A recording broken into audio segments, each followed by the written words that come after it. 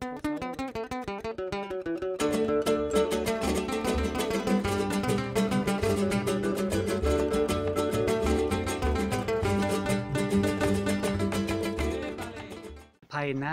in the Campo Rupestres of Bahia, Brazil, and we've just come across this begonia here, which we've identified as Begonia grisea.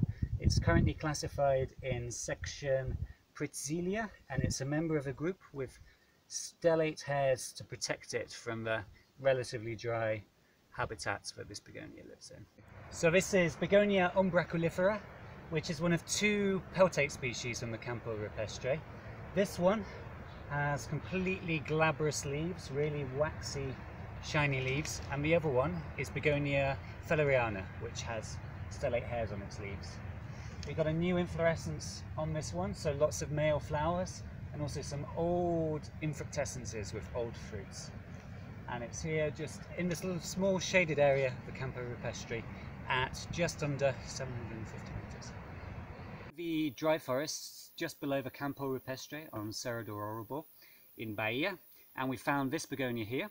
It's most similar to Begonia grisea, but it's got a lot less waxy surface on its leaves and a lot less dense stellate hairs.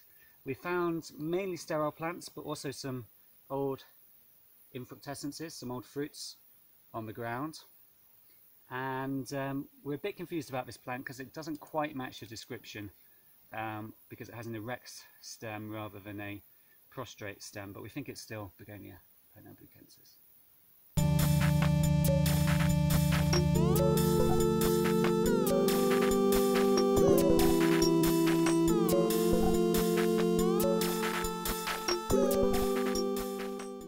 Right, well, we are here on Pulau Pesumpahan near the coast of Padang, and part of this expedition is to revisit localities collected by William Jack, who collected here in Sumatra in 1820. All of his collections were destroyed in a ship fire. The ship was called the Fame, and what I'm trying to do now is recollect from some of his localities to get types for the species that he described, which weren't many. This is the first one we found. This is Begonia sublobata, and Jack actually wrote really beautiful descriptions, and as soon as you see it, you recognise it instantly from his descriptions. The way he described the leaves, these wonderful scales on the underside of the leaf, his description of the flowers and the capsules. So there's no doubt this is Begonia sublobata, not being collected for 190 years, and here it is growing in abundance, and it appears to be only on this island.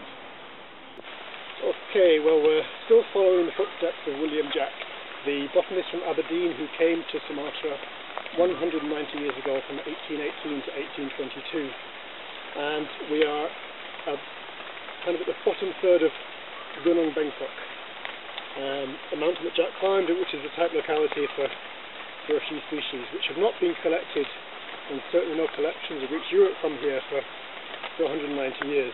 So it's great to be able to see this plant here, which is Begonia bracteata, which Jack collected and named and published in 1822, but this is another one of his species where all the collections were destroyed in the ship fire.